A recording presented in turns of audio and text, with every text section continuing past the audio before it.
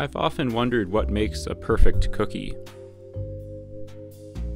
It could be a little extra brown sugar, or perhaps a little less butter. If you make a slight variation to your favorite chocolate chip cookie recipe, but only bake it a few times a year, it's likely that you will not be able to try enough things to figure out what your favorite recipe actually is.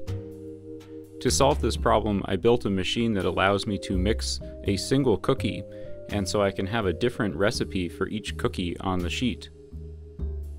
This way I can taste all of them and figure out which recipe variations I like the most.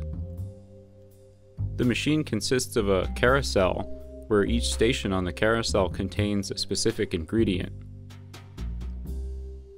The ingredients are dispensed carefully onto a balance, and the entire system is monitored and controlled by a computer program.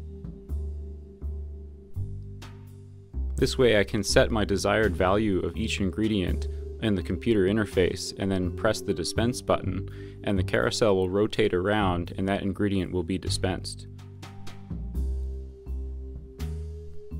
Currently, the system doesn't have a mixer, so after all of the appropriate ingredients are dispensed, I just mix it manually with a spoon, and then add in the last ingredients, which are typically flour and chocolate chips. By using this machine, I can test 20 or 30 different cookie recipes or cookie recipe variations in one afternoon. One surprising result is that adding more flour to the cookie doesn't necessarily make it drier or more crumbly. In fact, having too little flour makes the dough very wet, which spreads out in the oven and then becomes crisp because all of the liquid, all of the water has been cooked away. With more flour, the cookie tends to stay closer together and actually retains a bit more moisture, it seems to me. Also, surprisingly, adding more brown sugar did not tend to make the cookies more chewy, which is sometimes a quality ascribed to adding more brown sugar. I haven't used the machine extensively to try all kinds of different recipe variations.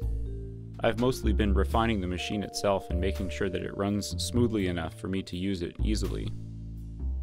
Luckily, since it's so difficult to mess up a chocolate chip cookie, eating the mistakes is typically not all that much of a penalty.